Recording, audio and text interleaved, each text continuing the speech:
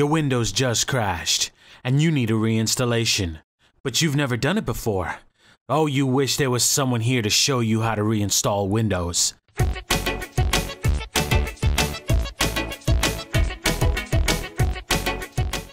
Before I get to the meat and potatoes of this video, if you follow along with this video and your Windows installation CD does not boot, then the video I am linking to right now is what you need to watch. If your CD boots, then continue on with this video. Now, before I start the video, as Windows takes on average over an hour to install, I will be fast forwarding through any part of the installation that does not require user interaction in order to save time and to keep things simple. Now, the first thing you're going to want to do is open your CD tray, insert your legitimate copy of Windows into the CD tray, and close the CD tray. At this point, you must restart the computer. Upon restarting the computer, you will see the normal boot up text.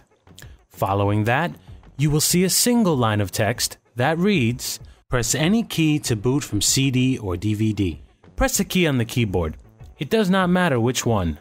This will trigger the computer to boot from CD.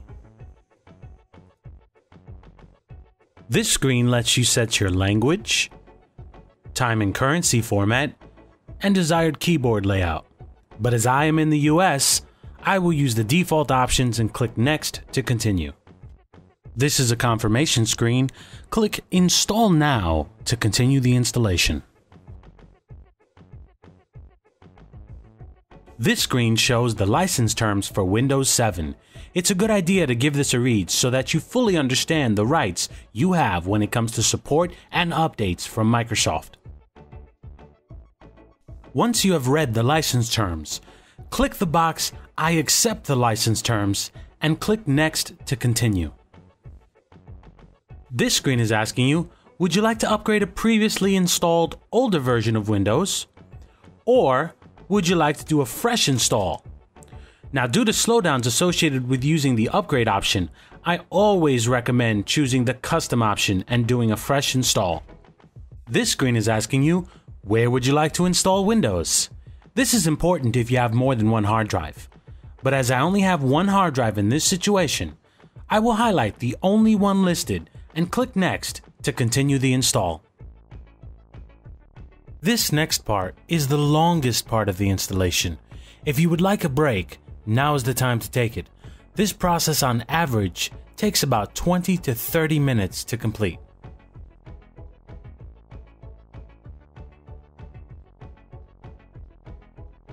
It's time to personalize this computer to you. Type your name here.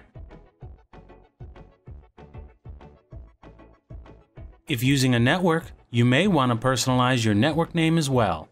Type your desired network name here. If you would like to password your computer, type one in the top box, and then confirm it by retyping the same password in the second box. And last but not least, give yourself a hint on what your password might be in case you forget. At some point during the installation, you will be presented with this screen asking you to please input your Windows product key. Please do so and click Next. Always choose Use Recommended Settings. It allows your computer to receive its updates automatically. Set your date, time, and time zone, and click Next to continue. This screen is asking you, what type of internet network are you on? If you are at home, choose Home Network. If you are at work, choose Work Network. And finally, if you are connecting through someone else's connection, then choose Public Network.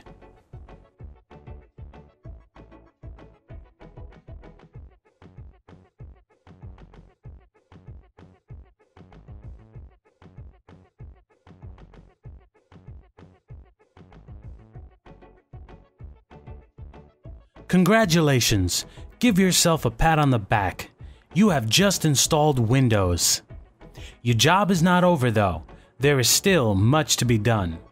Please watch my other videos, installing drivers, and setting up Windows for the first time. If you have any ideas that you think would make a great video, please send us a message.